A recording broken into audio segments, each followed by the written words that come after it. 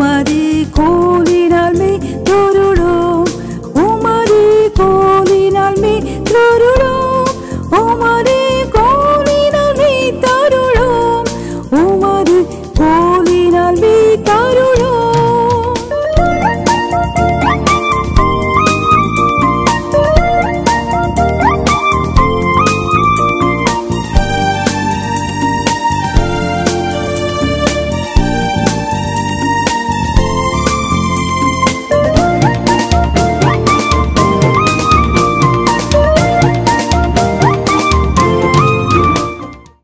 Isaiah chapter 60 verses 1 and 2. Yelunbi Pragasi. Yelunbi Pragasi. உன் ஒளி வந்தது. உன் ஒளி வந்தது. கர்த்தருடைய மகிமை உன்மேல் உதித்தது. கர்த்தருடைய மகிமை உன்மேல் உதித்தது. இதோ இருள் பூமியையும். இந்த பாரு, இருள் பூமியையும் காரிருள் ஜனங்களையும் மூடும். அப்படிதான் ஒரு காலம் வரப்போகுது. கார் இருள் ஜனங்களையும் மூடும்.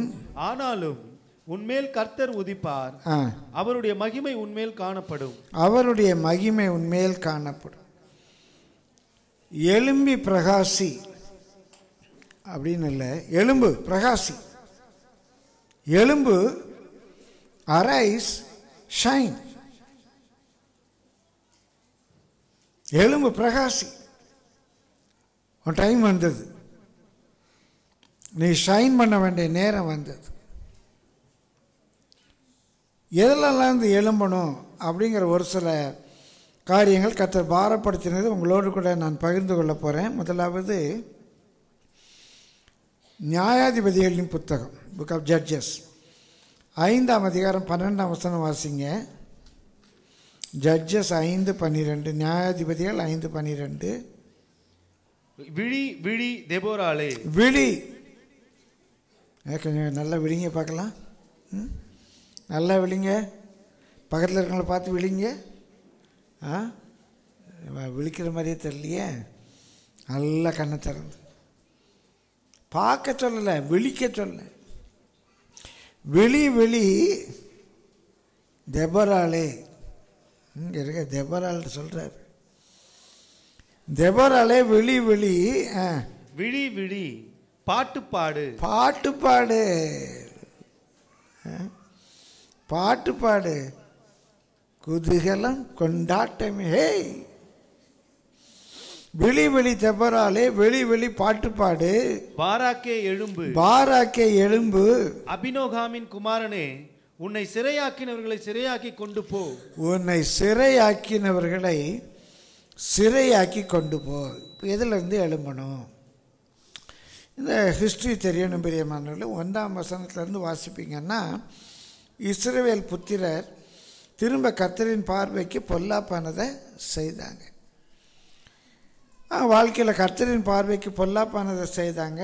ஆகையால் கர்த்தர் அவர்களை, பிரியமானவர்களே, ஆத்சோரில் ஆளுகிற யாபீன் என்னும் கானானியருடைய ராஜாவின் கையில் விற்று போட்டார். ஆண்டவரே சத்துரு கையில் ஒப்பு கொடுத்துட்டார். ஆண்டவரே சத்துரு கையில் ஏன்னா அவங்க வாழ்க்கை பொல்லாப்பாக இருந்தது. அவர் சொன்னார் இல்லையா, நான் ஒன்று எனக்கு மூண்ட கோபத்தினால உன்னை அடித்தேன், உன்னை தண்டித்தேன், ஆனாலும் உருக்கமான இறக்கத்தினால நான் உனக்கு இறங்குவேன். அவர் விற்று போட்டார். அந்த அவனுடைய சேனாதிபதியினுடைய பேர் சிசேரா.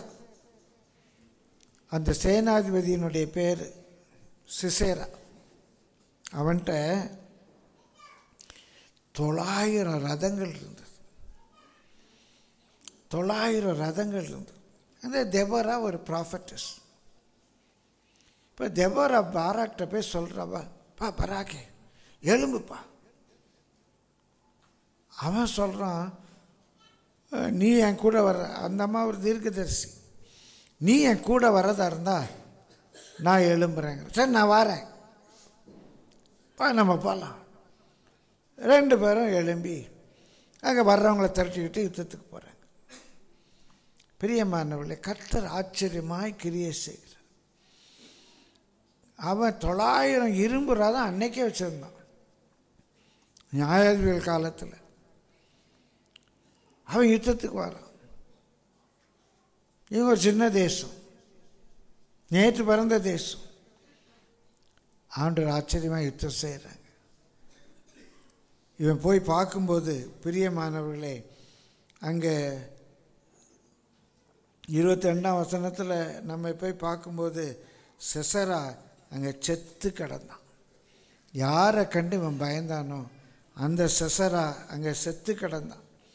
பிரியமால் 23ஆம் வசனத்தில் நம்ம பார்க்குறோம், கர்த்தர் ராஜாவாக யாபீனை இஸ்ரவேல் புத்திரருக்கு முன்பாக தாழ்த்தினார், சத்துருவை தாழ்த்திட்டார். யாரை குறித்து இவங்க பயந்தாங்களோ அந்த சத்துருவை தாழ்த்தினார். 24ஆம் வசனம் வாசியுங்க. இஸ்ரவேல் புத்திரரின் கை கானானியரின் ராஜாவாகிய யாபீனை நிர்மூலமாக்கும் மட்டும் அவன் மேல் பலத்து கொண்டே இருந்தது. பிரியமானவர்களை, எந்த சத்துருவை கண்டு பயந்தாங்களோ, எந்த சூழ்நிலையை கண்டு அச்சப்பட்டாங்களோ, ஐயோ இது என்னால் முடியவே முடியாது, இது என்னால் சமாளிக்கவே முடியாது அப்படின்னு எதை குறித்து அவங்க பயப்பட்டாங்களோ அந்த சூழ்நிலையை கர்த்தர் மாற்றினார். அப்போது தெபராலும் பாராக்கும் சேர்ந்து அந்த பாட்டை பாடுறேன். எலும்பு எலும்பு பாராக்கி உன்னை சிறையாக்கி என்னுடைய சிறையாக்கும்படி. பிரியமல்ல, இன்றைக்கி நம்ம எதை விட்டு எழும்பணும்? நம்ம நம்முடைய வாழ்க்கையில் கடந்த நாட்களில் ஸ்கேரியா நம்ம பயமுறுத்தி கொண்டு, ஐயோ என்னால் முடியாது, அவன் ரொம்ப ஜெயண்ட்டாக இருக்கான், this is too much for me, இந்த ப்ராஜெக்ட் என்னால் முடியாது, இந்த மலை பெரிய பர்வதம். இப்போ செருபாபேலுக்கு ஒரு பெரிய டாஸ்க், தேவாலயத்தை கட்டணும். என்னால் முடியாது, யாருமே உதவிக்கு வர மாட்டேங்கிறாங்க. வந்தவங்களாம் அவங்கவுங்க மச்சுப்பாவப்பட்ட வீடை கட்ட போயிட்டாங்க. அப்போ தான் ஆண்டவர் சகரியா மூலமாக பேசுகிறார், பெரிய பர்வதமே நீ செருபாபேலுக்கு முன்பாக எம்மாத்திரம் நீ சமபூமி ஆவாய். அநேக வேளைகளில் கோலியாத்தை கண்டு பயப்படுவாங்க, பெலிஸ்தியரை கண்டு பயப்படுவாங்க, நமக்கு விரோதமாக வருகிற அசீரியரை கண்டு பயப்படுவோம், பாபிலோனிய சேனையை கண்டு பயப்படுவோம், தாவீதுக்கு விரோதமாக வந்த பெலிஸ்தியரை கண்டு பயப்படுகிறாங்க, சவுலை கண்டு பயப்படுகிறோம், செத்த நாய், தெள்ளு பூச்சி, என்னையா நீ தேடி வந்தங்கிறோம். இந்த கர்த்தர் சொல்கிறார், கர்த்தர் உனக்காக யுத்தம் பண்ணுவார். நீ என்ன காரியத்தை குறித்து பயப்படுகிறாயோ, என்ன காரியத்தை குறித்து நீ அச்ச உணர்வோடு கூட இருக்கிறாயோ, தயங்கி கொண்டிருக்கிறாயோ, அதை விட்டு நீ எலும்பு. ஹல்லேலூயா, எலும்பு. ஆண்டவர் உன்னை பிரகாசிப்பார், ஆண்டவர் உனக்கு ஜெயத்தை தருவார். முதலாவது நம்ம எழும்ப வேண்டியது, கர்த்தருக்காக கிரியை செய்யணும்னா இந்த அச்ச உணர்வு, இந்த பயம். பைபிள் அடிக்கடி வர்ற ஒரு வார்த்தை, சிலர் சொல்கிறாங்க 365 தடவை வருதுன்னு சொல்கிறாங்க. பயப்படாத, பயப்படாத, பயப்படாத. இயேசு நாமத்தில் சொல்கிறேன், பயப்படாதீங்க, எழும்புங்க. சேலஞ்ச். அந்த கானானியன், அந்த யாபீன், சிசரா 900 ரதம் வச்சிருக்க, ஒன்றும் பயப்படாதீங்க. பிரியமானவர்களே, கர்த்தர் அநேகரை கொண்டாகிலும் கொஞ்சம் பேரை கொண்டாகிலும் ரட்சிப்பது அவருக்கு அற்ப காரியம், அவருக்கு அற்ப காரியம். அதனால் கர்த்தர் உங்கள் வாழ்க்கையில் பிரகாசிக்க வேண்டும் என்று சொன்னார், கர்த்தருடைய மகிமை உங்கள் மேல் காணப்பட வேண்டும் என்று சொன்னார். உங்களுடைய குறைகள், குறைவுகள், இதெல்லாம் பற்றி கவலைப்படாதீங்க. ஐயோ எனக்கு படிப்பு இல்லையே, எனக்கு பணம் இல்லையே, எனக்கு இப்படி சாமர்த்தியம் இல்லையே, எனக்கு வசதி வாய்ப்பு இல்லையே. அவங்கெல்லாம் பெரிய பெரிய ஆட்கள், பெரிய ஜெயன்ஸ், அதெல்லாம் நம்ம போட்டி போட முடியாது. விழி விழி, எலும்பு எலும்பு, உன்னை சிறையாக்கினவர்களை சிறையாக்கிக்கொள். என்னென்ன காரியம் உன்னை பயமுறுத்துச்சோ அதை பயமுறுத்திடு. என்னென்ன காரியம் உன்னை பயமுறுத்துச்சோ அதை என்ன செய்தது? நீ பயமுறுத்தீர் அப்படின்னு ஆண்டவர் சொல்கிறார். அப்போ முதலாவது நம்ம எழும்ப வேண்டியது இந்த அச்ச உணர்வில் இருந்து. பிரியமானவர்களே, உளவியல் ரீதியாகவே இந்த பயம் நம்மள இருக்க மட்டுமாக நம்ம செயல்பட முடியாது. என்னால் முடியாது, நீ வந்தால் தான் முடியும், என்னால் முடியாது. என்னை பலப்படுத்துகிற கிறிஸ்துவினால எல்லாவற்றையும் செய்ய எனக்கு பலன் உண்டு. என்னால் முடியாது, நான் ஒத்துக்கிறேன். உன்னை பாராக்கு என்ன சொல்கிறான்? நீ வந்தால் நான் போகிறேங்கிறான். இந்த புதிய வருஷத்தில் இயேசு என் கூட வர்றாரு, என்னால் செய்ய முடியும். கரங்களை தட்டி கர்த்தரை ஸ்தோத்திரிப்போம். கர்த்தர் என் கூட வந்தால் முடியும், நீர் என் கூட வந்தால் போதும். பிரியமல்ல, இன்றைக்கு உபவாச ஜெபத்திலே கர்த்தர் இந்த வார்த்தையை நமக்கு தந்தார். முடிவு பரியந்தம் நான் உங்களோடு கூட இருப்பேன், பயப்படாதீங்க. ஸோ முதலாவது பிரியமானவர்களே, இந்த அச்ச உணர்வை விட்டு வெளியே பாருங்க. இந்த ஆண்டு கர்த்தர் உங்களை கொண்டு பெரிய காரியங்களை செய்வார். ரெண்டாவது, எதிலிருந்து நம்ம வெளியே வரணும்? உன்னதப்பட்டு 2ஆம் அதிகாரம் 10ஆம் வசனத்திலிருந்து வாசிப்போம். உன்னதப்பட்டு 2ஆம் அதிகாரம் 10ஆம் வசனம்.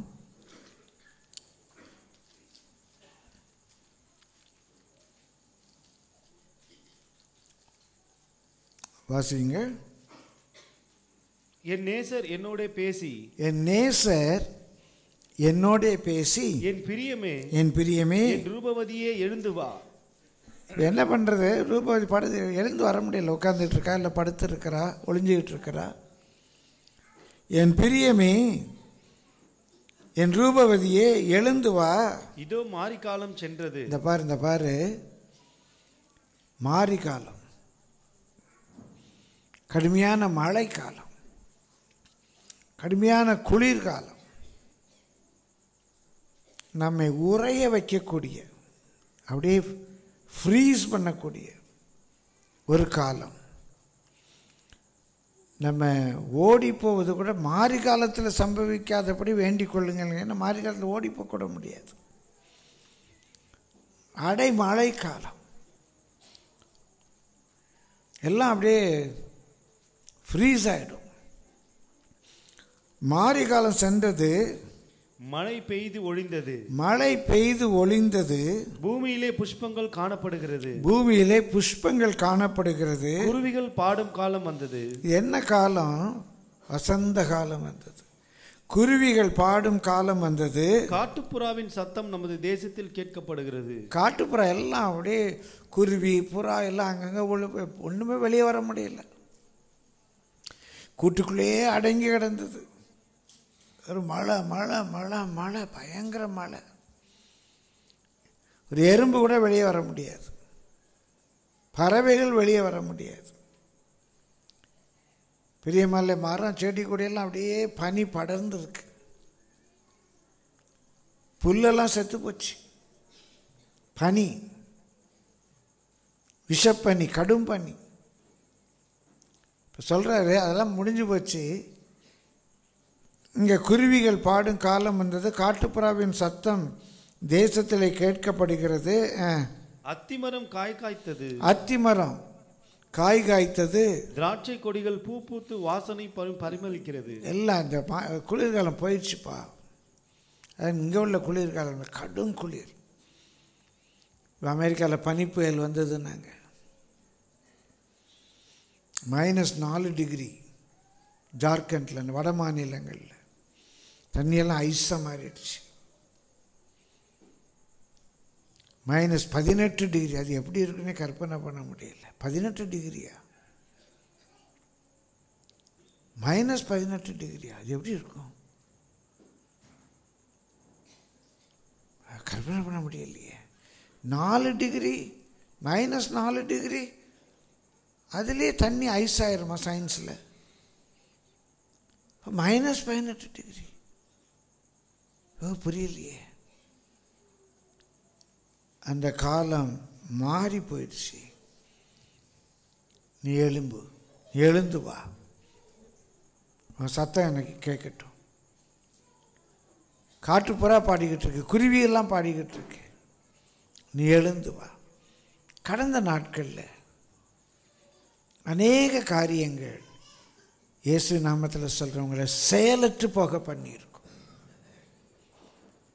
அப்படியே முடங்கி கிடக்க பண்ணியிருக்கும், வெளியே தலை காட்ட முடியாமல் பண்ணியிருக்கும், உறைஞ்சி போயிருப்பீங்க. இயேசு நாமத்தில் சொல்கிறேன், அடுத்தால என்ன செய்கிறது என்று தெரியாது. கைகள் கால்கள் கட்டப்பட்ட நிலையில் இருந்திருப்பீங்க. ஒரு பொருளாதார நெருக்கடி, கொரோனா தொற்று நோய், தொழில் நடத்த முடியலை, எல்லாம் ஸ்டாண்ட் ஸ்டில் ஆயிடுச்சு, உறைஞ்சு போச்சு. இனிமே அவ்வளவுதான் என் வாழ்க்கை, இனி ஒரு வசந்த காலம் வரும்னே எனக்கு தெரியாது. பிரியமானவர்களே, அருமையான ஒரு பாட்டு பாடினாங்களே, முடிந்தது என்று நினைத்த நான் உயிர் வாழ்கிறேன். எல்லாம் முடிஞ்சிச்சுன்னு நினச்சோம், குருவிகள் பாடும் காலம் வந்தது, காட்டுப்புறாவின் சத்தம் துணிக்க ஆரம்பிச்சது, பூ பூக்க ஆரம்பிச்சது, அத்திமரம் துளிர் விட ஆரம்பிச்சது, திராட்சை செடியில் மொட்டு வர ஆரம்பிச்சிருச்சு. ஹல்லேலூயா. நீ எழும்பு, நீ எழும்பு, எழும்பி பிரகாசி, உன் ஒளி வந்தது. இந்த ஆண்டு நீங்கள் கர்த்தருக்காக கிரியை செய்யணும், கர்த்தருடைய மகிமை உங்களுக்கு காணப்படணும்னா என்னென்ன காரியங்கள் கடந்த நாட்களில் உங்களை உறைய வைத்ததோ, அப்படியே உங்களை ஃப்ரோசன் ஆக்கிச்சோ, அதிலிருந்து எழும்புங்க. கொஞ்சம் யோசிச்சு பாருங்க, என்னென்ன காரியம் அப்படியே உறைய வச்சுட்டு அது மேலே ஒன்றும் முடியாது. ஒரு காலகட்டத்தில் ஆபிரகாம் சொல்கிறான், ஆண்டவரே எனக்கு வயசாகி போச்சு, என் சரீரம் செத்து போச்சு, சரீரம் ஆண்மை இழந்துச்சு, ஏற்கனவே அவள் மலடி, என் மனைவி ஏற்கனவே அவள் மலடி, இப்போ ஸ்திரீகளுக்கான வழிபாடு நின்று போயிடுச்சு, மாதவிடாய் வராது, கற்பம் செத்து போச்சு, இனி இந்த இஸ்மவேல் உமக்கு முன்பாக பிழைப்பான். இல்லை இல்லை, செத்துப்போன உன் சரீரம் உயிர் பெறும். நம்புகிறதுக்கு ஏதும் இல்லாததை நம்பு. ஒரு உற்பத்தி கால திட்டத்தில் 9 மாதம் 10 மாதம் ஒரு உற்பத்தி கால திட்டம். நான் வர்றேன், இன்னையிலேருந்து கணக்கு வச்சுக்கோ, உனக்கு ஒரு பிள்ளை உண்டாயிருக்கும், உனக்கு ஒரு பிள்ளை உண்டாயிருக்கும். பிரியமானவர்களே,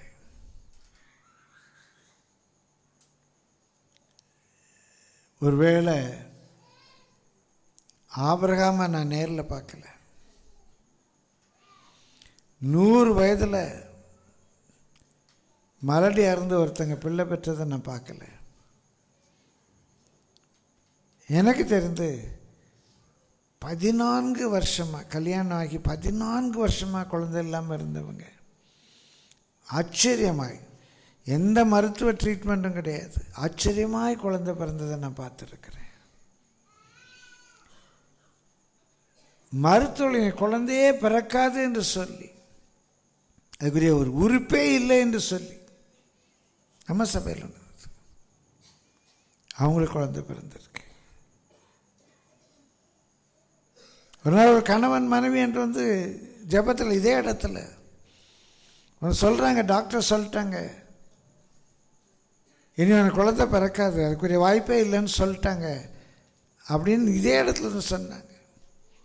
கர்த்தர் உங்களுக்கு குழந்தை பாக்கியத்தை கொடுத்தார்.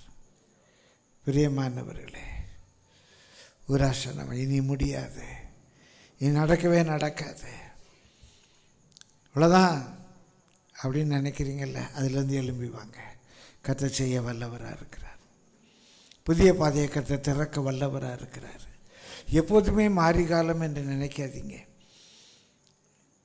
இந்த புதிய ஆண்டுக்குள்ளே பிரவேசித்திருக்கிறோம். இயேசுவின் நாமத்தில் கர்த்தருடைய வார்த்தையை நான் சொல்லுகிறேன். மாறி காலம் சென்று போயிட்டு வசந்த காலம் வந்திருக்கிறது. ஹல்லேலூயா. எழுந்து வா, எழுந்து வா. உன் முகரூபத்தை காட்டு, உன் சத்தத்தை நான் கேட்கட்டும். நல்லா ஜெபம் பண்ணுங்க, நல்லா பாட்டு பாடுங்க. எழும்பி பிரகாசி. உங்கள் ஒளி வந்தது. கர்த்தருடைய மகிமை உங்கள் மேல் காணப்படும். அச்ச உணர்விலிருந்து எழும்பி வாருங்க. எல்லாம் முடிந்தது என்று உறைந்து போன நிலை, இனி வழியே இல்லை, இனி வழியே இல்லை என்று உறைந்து போன நிலையில் எழும்பி வாங்க. கர்த்தருடைய அதிசயத்தை காண பண்ணுவா. அது மாத்திரமல்ல, மூன்றாவதாக குறிப்புகளை மாத்திரம் சொல்லி நான் கடந்து போக விரும்புகிறேன். லூக்கா 15ஆம் அதிகாரம், மன்னித்துக் கொள்ளுங்க, கர்த்தருடைய பரிசுத்த நாமத்துக்கு மகிமை உண்டாவதாக. லூக்கா 15ஆம் அதிகாரம் 18ஆம் வசனத்திலிருந்து வாசியுங்கள். நான் எழுந்து என் தகப்பனிடத்திற்கு போய், தகப்பனே, பரத்துக்கு விரோதமாகவும் உமக்கு முன்பாகவும் பாவம் செய்தேன். இனிமேல் உம்முடைய குமாரன் என்று சொல்லப்படுவதற்கு நான் பாத்திரன் அல்ல. உம்முடைய கூலிக்காரில் ஒருவராக என்னை வைத்துக் கொள்ளும் என்பேன் என்று சொல்லி எழுந்து புறப்பட்டு தன் தகப்பனிடத்தில் வந்தான். பிரியமானவர்களே, நம்ம ரட்சிக்கப்பட்டு ஞானஸ்நானம் பெற்று பரிசுத்தாவியின் அபிஷேகத்தை பெற்று எவ்வளோ கர்த்தருக்கு பிரியமாக நீங்கள் ஊழியெல்லாம் செய்திருப்பீங்க. கர்த்தருடைய கிருபா வரங்களை பெற்றிருப்பீங்க. ஏதோ ஒரு காலகட்டத்தில் அந்த தகப்பனை விட்டு விலகி, இல்லாவிட்டால் அந்த ஆதி அன்பை விட்டு விலகி, ஆதியில் இருந்த நிலைமையை விட்டு விலகி, பிரியமானவர்களை இன்றைக்கு எங்கேயோ நீங்கள் போயிட்டீங்க. விருப்பப்படி வாழ நினச்சிங்க. நல்ல ஃப்ரெண்ட்ஸோடு ஜாலியாக இருக்கணும், நான் இந்த சொத்தெல்லாம் வச்சு நான் சமாளிச்சிருவேன் அப்படின்னு சொல்லி அந்த தகப்பனை விட்டு, இல்லாவிட்டால் ஆதி அன்பை விட்டு, ஆதி நிலைமையை விட்டு எழும்பி விலகி போனீங்க. கடைசியில் ஒரு பயங்கரமான தரித்திரம். நல்ல தகப்பனுடைய ஆடுகளை மேய்க்க வேண்டிய நீங்கள் யாரோ ஒருவருடைய பண்டிகளை மேய்க்கக்கூடிய நிலைமை வந்துச்சு. உனக்கு யாரோ அவருடைய பண்டிகளை மேய்க்கக்கூடிய நிலைமை வந்துச்சு. பண்டி மேய்ப்பது இஸ்ரவேலுக்கு, யூதருக்கு அருவருப்பான ஒரு வேலை. உன் நிலைமை அவ்வளோ மோசமாக போயிடுச்சு. பிரியமானவர்களே, பசி பண்டிக்கு வைக்கிற தவிடு கூட கிடைக்கல. சில பண்டிக்கு வைக்கிற தவிடை சாப்பிட்டாம்பாங்க, பண்டிக்கு வைக்கிற தவிடு கூட அவனுக்கு கிடைக்கல. அதனால தான் நம்ம தமிழில் ஒரு எக்ஸ்பிரஷன் உண்டு, தவிடு தாங்குறாம்பாங்க. ரொம்ப கஷ்டப்படுற தவிடு தாங்குறாம்பாங்க. அதாவது அவனுக்கு தவிடு கூட கிடைக்கல, தவிடுக்காக ஏங்குறான். தமிழோட ஒரு சொல்லாடல் தான் அது. அவனுக்கு அப்படிப்பட்ட ஒரு நிலை வந்தது. சரி, இப்போ என்ன பண்ணுறது? அதுக்கு ஆண்டவர் சொல்கிறார், எழும்பு, திரும்ப அப்பாட்ட வா, உன் பின்மாற்றத்திலிருந்து எழும்பு. பிரியமானவர்கள், அச்ச உணர்வுலேருந்து எழும்பு. ரெண்டாவது பார்த்தோம், உறைந்து போன நிலையிலிருந்து, ஃப்ரம் த ஃப்ரோசன் ஸ்டேட், எழும்பு. மூன்றாவது பார்க்குறோம், ஏதோ ஒரு சூழ்நிலையில் பின்வாங்கி இருக்கிற, முந்தைய மாதிரி ஜெபிக்க முடியலை, முந்தைய மாதிரி ஊழியம் செய்ய முடியலை. கர்த்தர் எவ்வளவோ என்னை பயன்படுத்தினார்.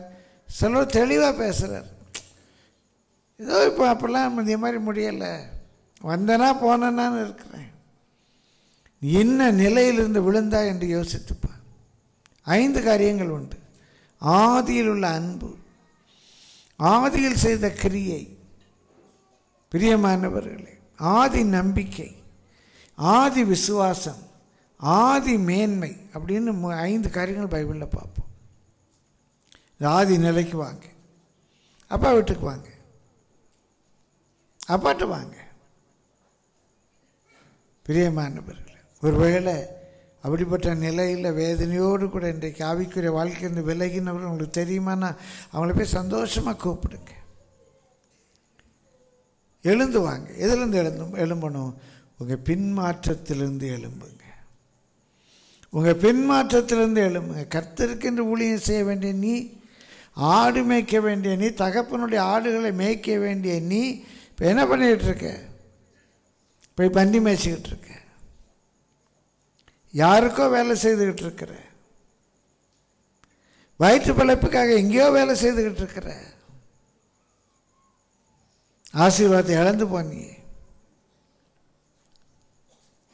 சுலமத்திய திரும்பு திரும்பு. கேட்கிற தேவ மனுஷன், உன் ஆதி அன்புக்கு திரும்பு, ஆதியில் இருந்த நிலைக்கு திரும்பு. நீ என்ன இடத்துல இருந்த சொல்ல, நீ என்ன நிலையிலிருந்து விழுந்தாய், உன்னுடைய பொசிஷன் என்னதான் இருந்தது, எந்த நிலையில் இருக்கிற? இந்த பின்வாங்கி போகிறவங்களை பற்றி ஒரு நாள் ஒரு ஊழியக்காரர் சொன்னார். இங்கே இருக்க யாரும் பயந்துடாதீங்க, நீங்களாம் பின்வாங்க மாட்டீங்க. பிரியமானவர்களே, முதல் வரிசையில் இருப்பாங்களாம். இப்போ கொஞ்ச நாள் பார்த்தா அப்படியே சென்ட்ரல் எங்கேயாவது உட்காருவாங்களாம். அப்புறம் கொஞ்ச நாள் பார்த்தா கடைசி வரிசையில் இருப்பாங்களாம். அப்புறம் கொஞ்ச நாள் கழித்து பார்த்தா வெளியே நிற்பாங்களாம். அப்புறம் காணாமலே போயிடுவாங்களாம். இன்றைக்கு ஆண்டவர் உங்களை பிரகாசிப்பிக்க விரும்புகிறார். கர்த்தர் கைவிடவே மாட்டார். அந்த தகப்பன் அந்த பிள்ளை வரும்போது கட்டி அணைத்து, பிரியமானவர்களே, அவனை எனக்கு பெரிய விருந்து வைத்து மகிழ்ந்ததை விட அதிகமாக பரமபிதா உங்களை கரங்கள் எடுத்து பயன்படுத்துவார். கர்த்தருடைய மகிமை உங்கள் மேல் காணப்படும். கர்த்தருடைய மகிமை உங்கள் மேல் காணப்படும். கர்த்தர் உங்களை பிரகாசிக்க பண்ணுவார். கர்த்தர் உங்களை சிங்காரிப்பார். கர்த்தர் உங்களை ஆசீர்வதிப்பார். எழுந்து வாங்க, எழும்பி வாங்க. ஏசாயா 60:1 நம்ம பார்த்த அத்தனை ஆசீர்வாதங்களும் உங்களுக்கு வரும். அப்போ முதலாவது நம்ம பார்த்தோம், ஒரு அச்ச உணர்வுலேருந்து எழும்புங்க. ரெண்டாவது நம்ம பார்த்தோம், பிரியமான உறைந்து போன நிலையில் இனி முடியாது, எல்லாம் போயிடுச்சு, பிரியமான மண்ணை போட்டு மூடியாச்சு, உலர்ந்த எலும்புகள் இனி உயிர் வருமா? கல்லறைகளை வச்சு பூட்டியாச்சு, இனிமேல் கல்லறை திறந்தால் நாருமே, எல்லாம் முடிந்ததுன்னு நினைக்கிறோம். அதுலேருந்து எழுந்து வா. மூன்றாவது, பிரியமான எந்த நிலையிலிருந்து விழுந்திருந்தாலும் சரி, உன் பின்மாற்றத்திலிருந்து எழும்பி வா. கர்த்தர் உன்னை பிரகாசிப்பிக்க வல்லவராக இருக்கிறார். நான்காவது, ஏசாயா 52:1-2 வாசியுங்கள். ஏசாயா 52:1. எழும்பு எழும்பு சீயோனே, எழும்பு எழும்பு சீயோன். இப்போ சீயோன் என்ன பண்ணுது? உட்கார்ந்துட்டு இருக்க, எழும்ப முடியலை. பயமாக இருக்கலாம், அச்ச உணர்வாக இருக்கலாம். பெரிய மலையெல்லாம் முடிஞ்சு போச்சு, இது ஒன்றுமே பண்ண முடியாது, நம்ம அடிமையாக போயிட்டோம், சிறைப்பட்டு போயிட்டோம் அப்படிங்கிற எண்ணமாக இருக்கலாம். சீயோன், எழும்பு எழும்பு சீயோனே, உன் வல்லமையை தரித்துக்கொள், உன் வல்லமையை தரித்துக்கொள். பரிசுத்த நகரமாகிய எருசலேமே, பரிசுத்த நகரமாகிய எருசலேமே, உன் அலங்கார வஸ்திரங்களை உடுத்திக்கொள், உன் அலங்கார வஸ்திரங்களை உடுத்திக்கொள். இந்த அலங்கார வஸ்திரம் அப்படிங்கிறது ஒரு ஆர்னமெண்டல் ட்ரெஸ் என்றல்ல, மூல மொழியில் உன்னுடைய மிலிட்ரி காஸ்டியூம், யுத்தத்துக்கான உன்னுடைய ட்ரெஸ், அதான் உனக்கு அலங்காரம். அந்த தலைச்சீராயை வச்சுக்கோ, அந்த ஹெல்மெட்டை வச்சுக்கோ, அந்த பிரஸ்ட் பிளேட் எடுத்து போடு, அந்த ஷீல்டு எடு, அந்த சோடு எடு, அந்த ஷூஸை மாட்டிக்கோ. பெறப்படு, என்ன பயந்து போய் உட்காந்துக்கிட்டு இருக்க? எலும்பு எலும்பு எலும்பு, உன்னுடைய மிலிட்ரி அவுட்ஃபிட்டை போட்டுக்கோ. இந்த அலங்கார வஸ்திரங்கிறது உன்னுடைய மிலிட்ரி அவுட்ஃபிட்னு எடுத்துக்கலாம். அதான் மூலமொழியில் இருக்கு. எழும்பு எழும்பு சீயோனே, உன் அலங்கார வஸ்திரத்தை எடுத்து உடுத்திக்கொள். பரிசுத்த நகரமாகிய எருசலேமே, உன் அலங்கார வஸ்திரங்களை உடுத்திக்கொள்.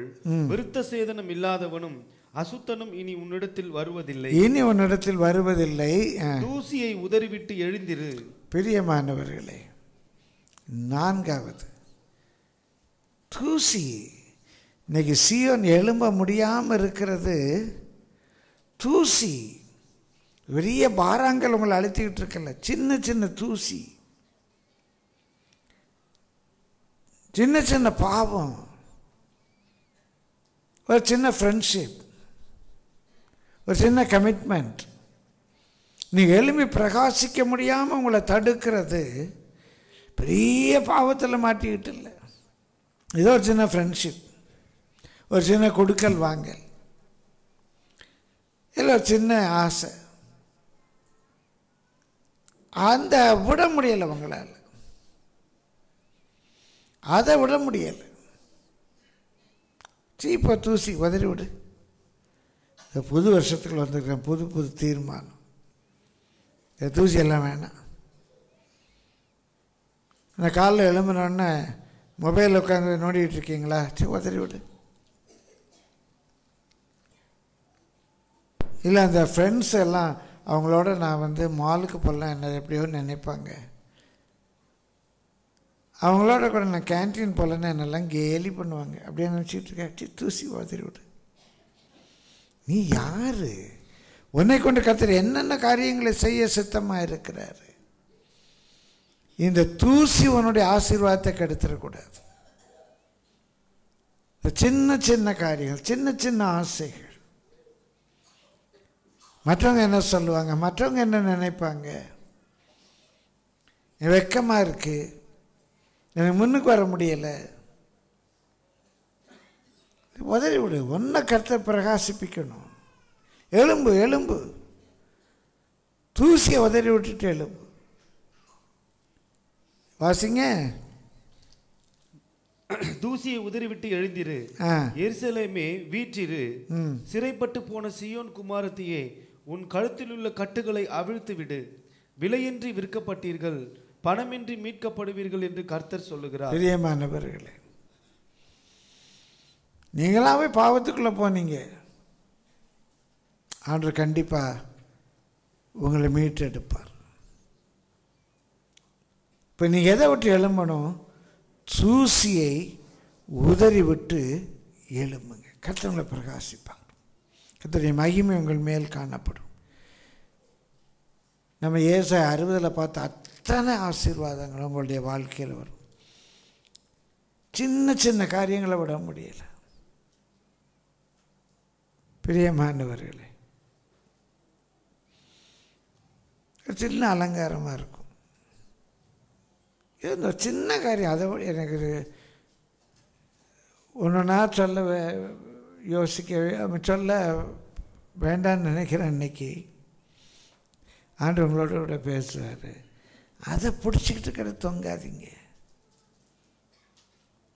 கர்த்தருடைய நன்மையும் பிரியமும் அவருடைய பரிபூர்ண சுத்தமும் என்னதென்று பகுத்தறியத்தக்கதை சி அப்படின்னு தூக்கி எறிங்க. அந்நாளில் அவங்கெல்லாம் அதை சி அப்படின்னு தூக்கி எறிவாங்களாம். அந்த சி என்று தூக்கி எறிகிறது ஒரு தீட்டு துணியை, ஒரு பெண்களுடைய தீட்டு துணியை அப்படி தூக்கி போடுற மாதிரி. பிரியமானவர்களே, தூக்கி தூர போடுங்க. தூசி, அது மண், குப்பை.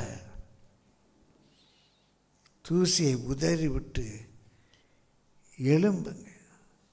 பவுல் சொல்கிறார், எனக்கு லாபமானவர்கள நஷ்டம் என்று எண்ணினேன், குப்பையுமாக எண்ணுகிறேன். நஷ்டம் என்று விட்டேன், குப்பையுமாக எண்ணுகிறேன், குப்பையுமாக எண்ணுகிறேன். சிஸ்டர் சாரான்னு ஒரு காரியம் அவங்க சபையில் நடந்தது. அப்போ நாங்கள் இருக்கிறேன். ஒரு அம்மா முன்னால் இருப்பாங்க, நிறைய நகை போட்டிருப்பாங்க. ஒரு நாள் பார்த்தா நகையெல்லாம் அந்த அம்மா கழட்டிட்டாங்க. உடனே சிஸ்டர் கேட்டிருக்காங்க அந்த அம்மாட்ட, சிஸ்டர் சாரான்னு ஒருத்தி. சிஸ்டர் அந்த அம்மாட்ட கேட்டிருக்கேன், என்ன சிஸ்டர் திடீர்னு நகையெல்லாம் கழட்டிட்டீங்க? ஆமாம், ஆண்டவர் பேசினார், எல்லாம் குப்பை குப்பை எதுக்குன்னு கழட்டிட்டேன் அப்படின்னாங்களாம். ஒரே ஆச்சரியம், இவ்வளோ தூரம் நகை பார்த்தாலே நகை பைத்தியம் பாருங்கள். எனக்கு அந்த அம்மாவையும் தெரியும். முன்னால் உட்காந்துருப்பாங்க. அப்போ சிஸ்டர் அவங்கள்ட்ட கேட்டாங்களா, சரி நகையெல்லாம் கழட்டி என்ன பண்ணீங்கன்னாங்களாம். என்ன பண்ண, எல்லாம் என் மகளுக்கு போட்டேன்னாங்களாம். மகா தான் குப்பை தொட்டி. குப்பையை கழட்டிட்டு மகளுக்கு போட்டாங்களாம். அப்படியே கேட்டாங்க அவங்ககிட்ட, சிஸ்டர் இன்னும் உங்கள் மகா குப்பை தொட்டியா, குப்பையாக கழட்டி குப்பைன்னு கழட்டி மகா மேலே போட்டிருக்கீங்களேன்னாங்க. நான் நகைக்காக என்று சொல்லலைங்க. எதையுமே விட முடியலை அப்படிலாம் இருக்கக்கூடாது. கர்த்தருக்காக எதை வேண்டுமானாலும் விடுவதற்கு நம்ம ஆயத்தமாக இருக்கணும். எதை வேண்டுமானாலும் விடுவதற்கு ஆயத்தமாக இருக்கணும். கர்த்தர் நம்மோடு கூட பேசுகிறார். கர்த்தர் நம்மை பிரகாசிப்பார். ஐயா, என்னால் இதை விடவே முடியாது, இதே சிஸ்டர் சபையில் நடந்த இன்னொரு நிகழ்ச்சி. ஒரு வாலிப பையன் ஞானஸ்தானத்துக்கு வந்தான். அப்போ அந்த காலத்தில் பெரிய கிருதா வச்சுருந்தான். பெரிய கிருதா வச்சுருந்தான். அப்போ அவனை ஞானஸ்தானத்துக்கு நடத்தினேன். அன்றைக்கு ஊழியக்காரர் அவன்கிட்ட சொல்லியிருக்கேன், தம்பி இந்த கிருதாவை எடு அப்படின்ட்டு இருக்கேன். இந்த ஞானஸ்தானம் எடுக்கணும்னா அந்த கிருதாவை எடுத்துரு. அவன் சொன்னான், நான் செத்தாலும் நான் என் கிருதாவை எடுக்க மாட்டேன்னு. நான் சிஸ்டர் சாரன்னு சொன்னாங்க, அவங்க பைபிள் சொல்லுதான் சொன்னாங்க, உயிரையே மயிரில் வச்சுருக்கான்னாங்க. உயிரே எதில் வச்சுருக்கான்? மயிரில் வச்சுருக்கான் அப்படின்னாங்க. பிரியமானவர்களே, உங்களை தனிப்பட்ட முறையில் எதுவும் குறித்தல்ல. ஆனால் நீங்கள் உங்களை கர்த்தர் பிரகாசிப்பிக்க வேண்டும் என்று சொன்னால் எதையும் விடுறதுக்கு நீங்கள் தூக்கி எறிகிறதுக்கு ஆயத்தமாக இருக்கணும். இதான் அதான் என்றல்ல, எதனாலும் சரி. நான் இன்றைக்கும் ஒப்பு கொடுக்குறேன். எதுலேயும் நான் பிடிவாதமாக இல்லை. தூசியை தூக்கி எறிங்க, உதறி விடுங்க. கர்த்தர் உங்களை பிரகாசிப்பார். ஒரு காரியத்தை நம்ம பார்த்து ஜெபம் பண்ணுவோம். எபேசியர் 5ஆம் அதிகாரம் 14ஆம் வசனம் வாசியுங்க. எபேசியர் 5:14. ஆதலால் தூங்குகிற நீ விழித்து மரித்தோரை விட்டு எழுந்திரு. தூங்குகிற நீ விழித்து மரித்தோரை விட்டு எழுந்திரு.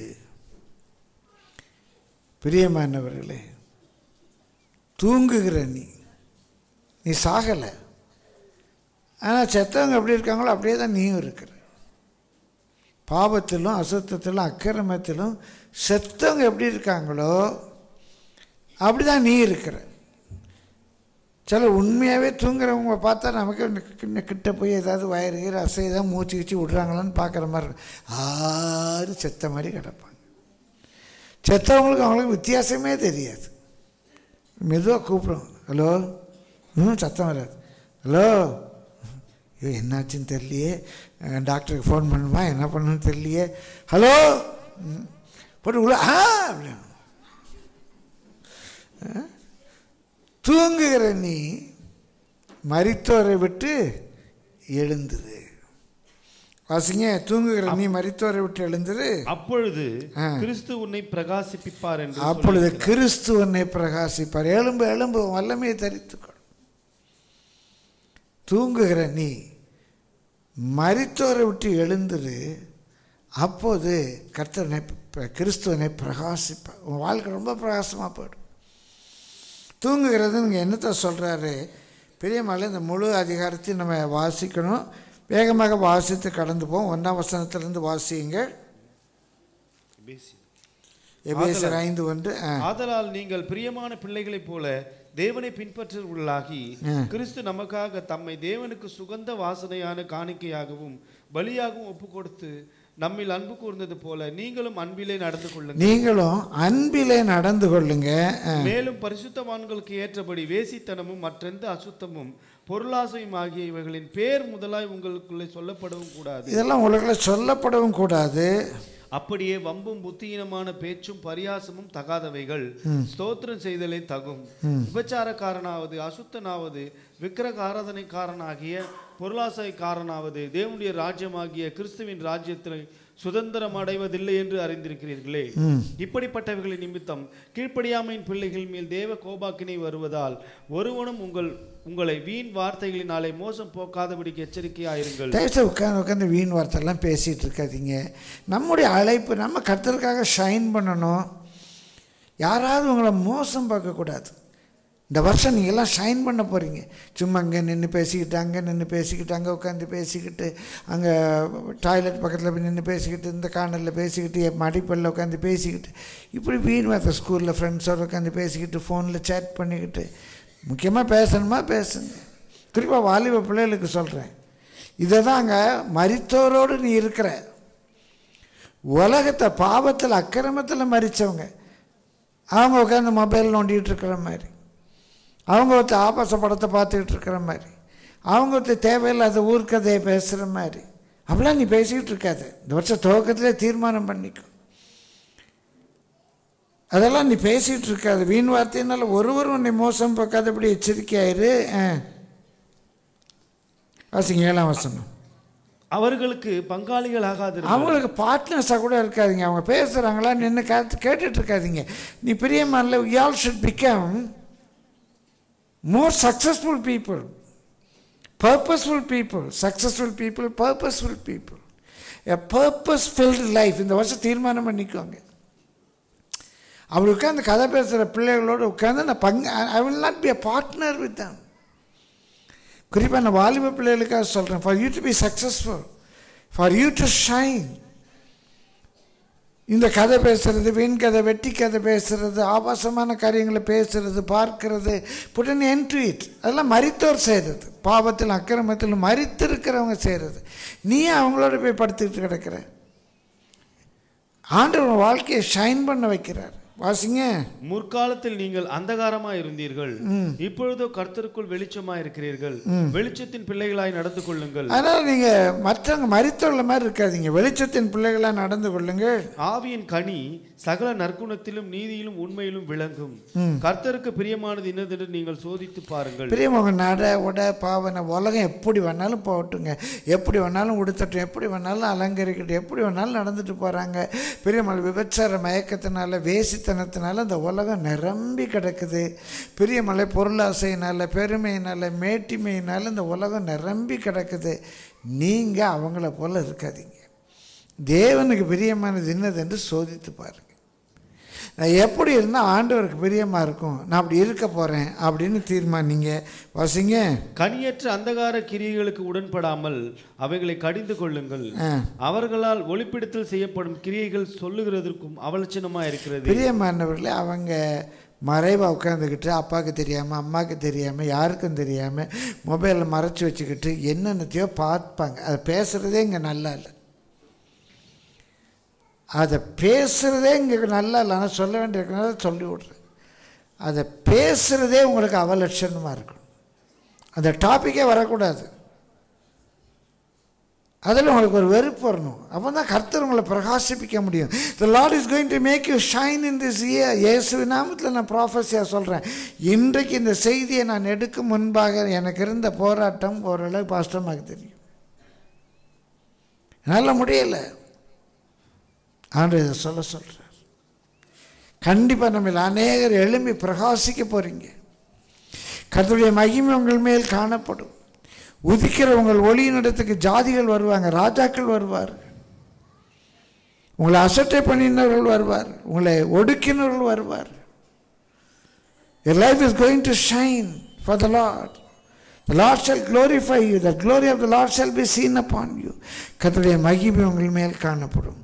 இந்த சாதாரண தமிழில் சொன்னால் சில்லாட்டத்தனத்தெல்லாம் விட்டுருங்க. அப்போ தான் நீங்கள் ஒரு பர்பஸ்ஃபுல் லைஃபாக ஆக முடியும். உங்கள் ஸ்டடீஸில் நீங்கள் பிள்ளைகள்கிட்ட தான் எனக்கு பேசணும் போல தோணுது. உங்கள் ஸ்டடீஸில் நீங்கள் சக்ஸஸ்ஃபுல்லாக இருப்பீங்க, உங்கள் பிஸ்னஸில் நீங்கள் சக்ஸஸ்ஃபுல்லாக இருப்பீங்க, நீங்கள் வேலை பார்க்குற கம்பெனியில் சக்ஸஸ்ஃபுல்லாக இருப்பீங்க. எதெல்லாம் உங்களை கெடுக்குதோ அதை விட்டு விலகி வாங்க. அந்த கம்பெனியில் யூ ஷுட் பி சக்ஸஸ்ஃபுல். அங்கே உள்ள ராஜா உங்கள்கிட்ட வரணும், அங்கே உள்ள அதிகாரி உங்கள்கிட்ட ஏம்மா எனக்கா ஜெபம் பண்ணுமா, உங்கள்கிட்ட ஏதோ லைட் இருக்கேன்னு சொல்லணும். நீங்களும் மற்றவங்கள மாதிரி மரித்தோரை போல் நீங்களும் அங்கே கடந்து தூங்கிட்டு இருந்தீங்கன்னா அவங்களோட ஐடென்டிஃபை பண்ணணும், அவங்கள மாதிரி ட்ரெஸ் பண்ணணும், அவங்கள மாதிரி அலங்கரிக்கணும், அவங்கள மாதிரி நம்ம இருக்கணும். ஒரு ஐடென்டிட்டி வேணும், ஒரு பியர் அக்செப்டன்ஸ் வேணும். என்னை மற்றவங்க என் ஃப்ரெண்ட்ஸ் என்னை ஏற்றுக்கணும், நான் ரொம்ப ஸ்ட்ரேஞ்சாக போயிடக்கூடாது. நம்மளை பற்றி பைபிளில் இருக்குது வேறு பெக்கூலியர் பீப்புள் அப்படின்னு. பெக்கூலியர் என்ற சொல்லின் பொருள் தனித்தன்மை வாய்ந்தவர்கள் என்ற அர்த்தம். இன்றைக்கு பெக்கூலியர் என்பது வினோதங்கிற பொருளில் நம்ம பயன்படுத்துகிறோம். ஆனால் பழைய ஆங்கிலத்தில், வேதாகம் ஆங்கிலத்தில் பெக்கூலியர் அண்ட் காட் என்றால் தேவனுக்கு என்று தனித்தன்மை வாய்ந்தவர். இஸ்ரவேலுக்கு விரோதமான சாபம் இல்லை, மந்திரவாதம் இல்லை. ஏன் தெரியுமா? அவங்க தனித்து வாசம் பண்ணுகிறவர்கள்.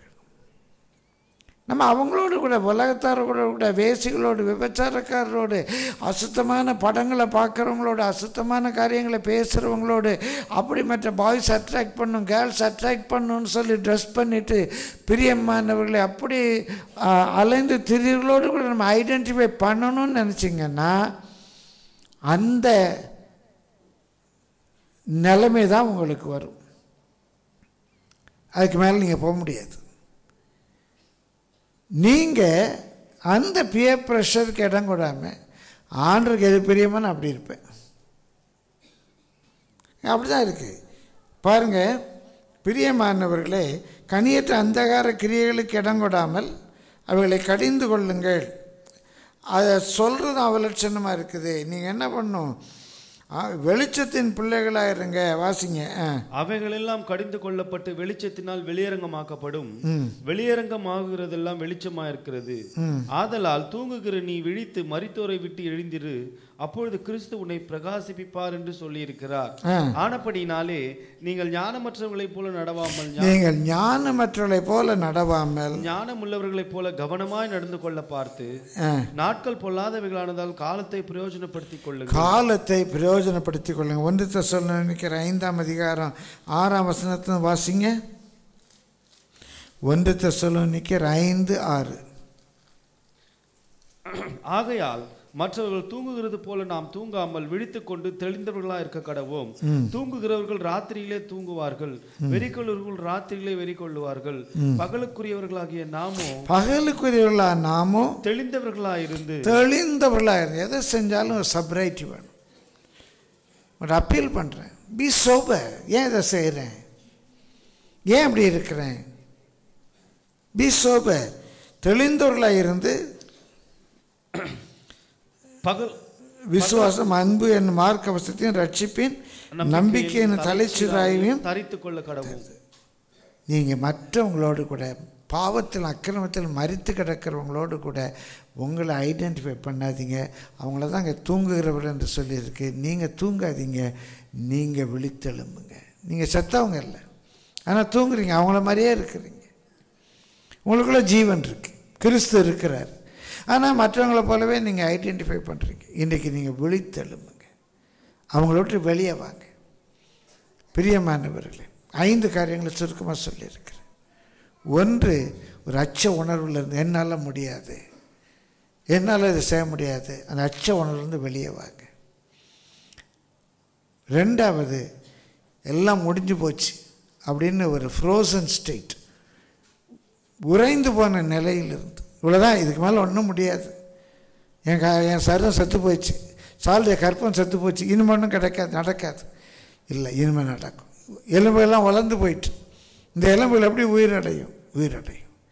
கல்லறிலிருந்து பிணங்களை புறப்பட பண்ணுவார் அவர். இந்த உறைந்து போன நிலையிலிருந்து வெளியே வாருங்க. பின்மாற்றத்திலிருந்து வெளியே வாருங்க. தூசியை உதறி விட்டு எழும்புங்க. எல்லாவற்றுக்கும் மேலாக மரித்தோரோடு தூங்குகிற நீ உலகத்தார் போல பாவத்திலும் சாபத்திலும் அக்கிரமத்திலும் மரித்திருக்கிறவர்களை போல நீங்கள் இருக்காதீங்க. ஞானமுள்ளவர்களாக நடங்க, எழும்புங்க, காலத்தை பிரயோஜனப்படுத்திக்கோங்க. காலம் பொன்னானது, போன காலம் திரும்பி வராது. பிரியமானவர்களை உலகத்தில் அப்படி விபச்சாரம், வேசித்தனம், அசுத்தம், காமகாரம், அவலட்சணமான காரியங்களை பேசுகிறது, செய்கிறது, அவங்களுக்கெல்லாம் நீங்கள் பார்ட்னராக கூட இருக்காதீங்க. அவங்களோட கூட ஐடென்டிஃபை பண்ணாதீங்க. கிறிஸ்துவுக்கு எது பிரியம் என்று பாருங்க. ஒரு ஐடி கிரியேட் பண்ணுங்க, சைல்ட் ஆஃப் காட். அப்போ உதிக்கிற ஒன்னுடைய ஒளியினிடத்துக்கு ராஜாக்கள் வருவாங்க. ஹல்லேலூயா.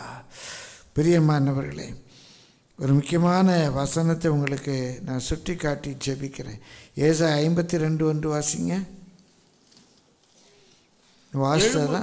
எழும்பு எழும்பு சீயோனே, உன் வல்லமையை தரித்துக்கொள். எழும்பு எழும்பு சீயோனே, உன் வல்லமையை தரித்துக்கொள், உன் அலங்கார வஸ்திரத்தை உடுத்துக்கொள். எலும்பு எலும்பு, சபையை எலும்பு. எல்லோரும் எலும்புங்க, இருக்கிற இடத்துல எலும்பி நில்லுங்க.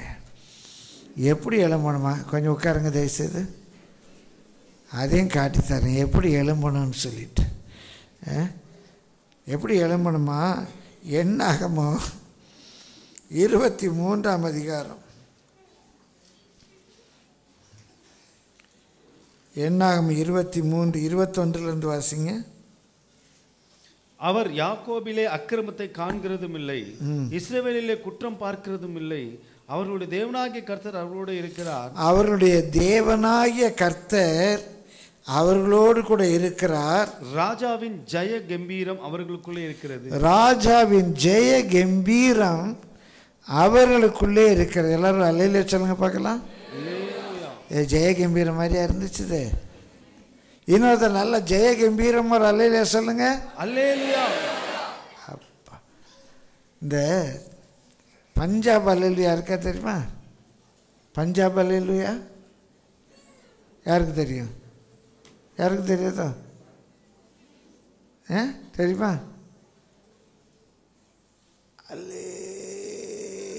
அல்லேலூயா சொல்லுங்க. அல்லேன்னு ஆரம்பிப்பான். யார் ரொம்ப நீள அல்லேலூயா சொல்கிறான்னு பார்க்கலாமா? ரெடி? பஞ்சாப் அல்லேலூயா போட போகிறோம். ரெடி ஆயிடுச்சிங்களா? சரி, 1 2 3.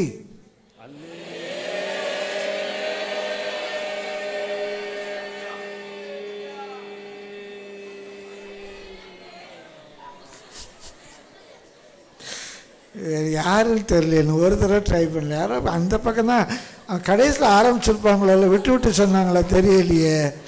இன்னும் ஒரு தடவை பஞ்சாப் அல்லேலூயா போட்டுருவோம். சரியா? ரெடி? 1 2 2. நான் 3 சொல்லலைங்களே. சரி, ஒரு தடவை கடைசி. 1 2 3.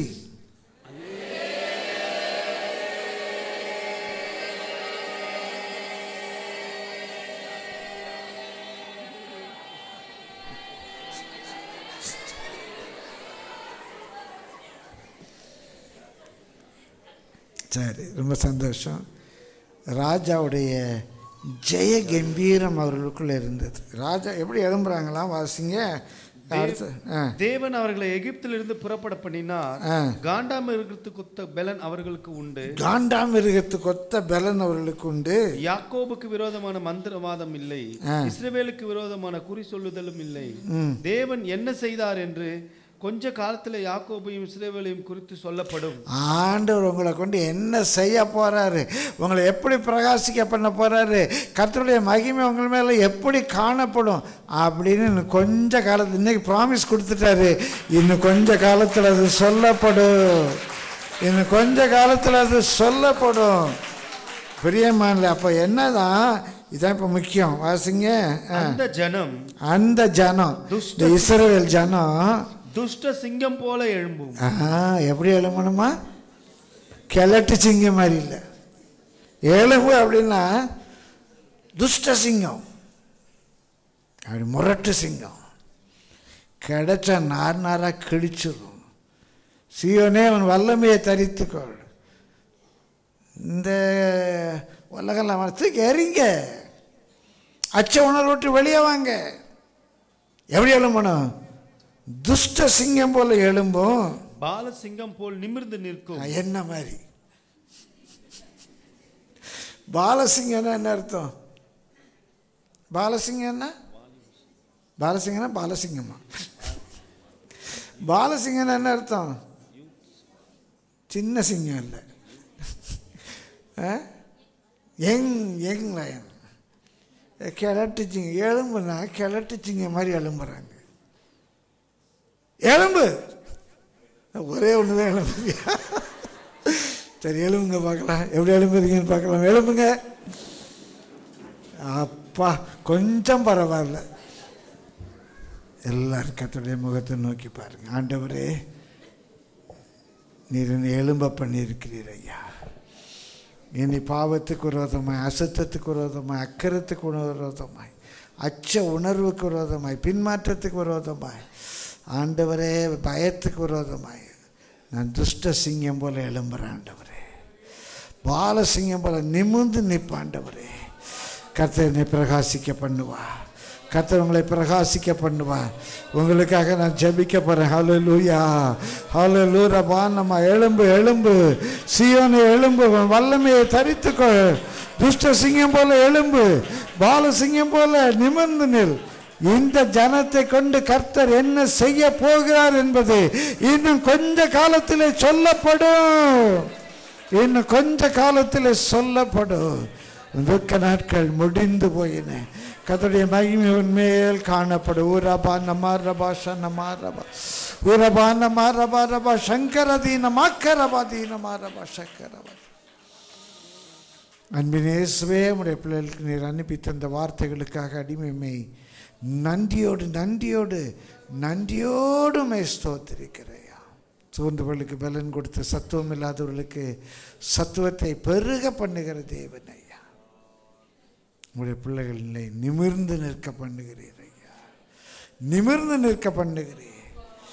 இனி உன் முகம் வெட்கப்பட்டு போவதில்லை. இனி உன் முகம் வெட்கப்பட்டு போவது இல்லை. ஊராஷனதி நமாரபாரவசக. கர்த்தர் தம்முடைய முகத்தை உன்மேல் பிரகாசிக்க பண்ணுவா, பிரசன்னமாக்குவா. எழுந்து எழுந்து வா. ஊரீஷனமாரபாத. ஒன்றை குறித்தும் பயப்படாத. கர்த்தர் உன்னை பிரகாசிக்க பண்ணுவா. உன் குடும்பம் பிரகாசமா இருக்கும். உன் ஜனங்கள் நீதிமான்களாயிருப்பார்கள். கர்த்தர் நாட்டின விருட்சங்களாயிருப்பார்கள்.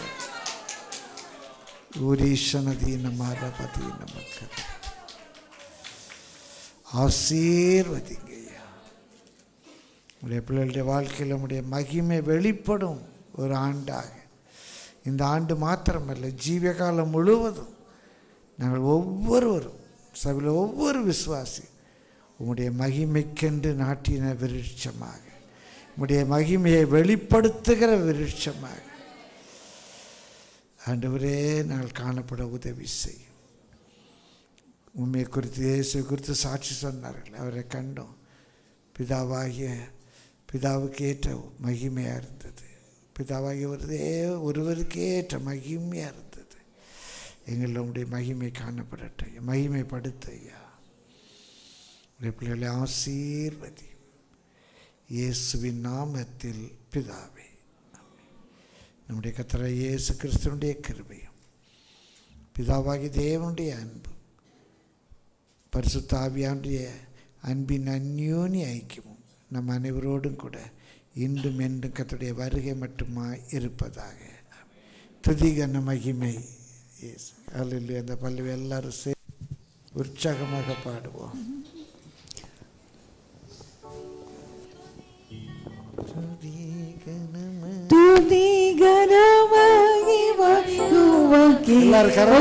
எல்லாமுமே ஓ எல்லாமுமே மகிமையோவகே ஓ நீரே ராஜாவே. அல்லேலூயா. ஸ்தோத்திரம் ஸ்தோத்திரம் ஸ்தோத்திரம் மிக ஸ்தோத்திரம் ஸ்தோத்திரம் ஸ்தோத்திரம் ஓ நீரே ராஜாவே. அல்லேலூயா. துதி கன மகிமையோவகே ஓ எல்லாமுமே ஓ எல்லாமுமே துதி கன மகிமையோவகே ஓ நீரே ராஜாவே. Hallelujah, hallelujah, hallelujah, hallelujah, hallelujah, hallelujah, hallelujah, hallelujah,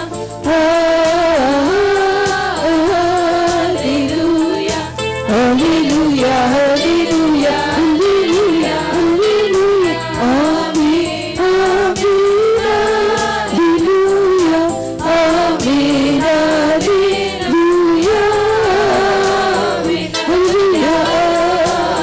hallelujah, amen, hallelujah, amen.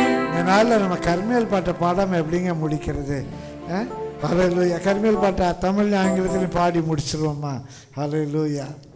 Karmi தின்னடுவே தனி நல்ல கரங்களை தட்டி வாசமாயிருக்கிற பக்கத்துல பார்த்து உமது ஒரு பார்த்து சொல்லுங்க.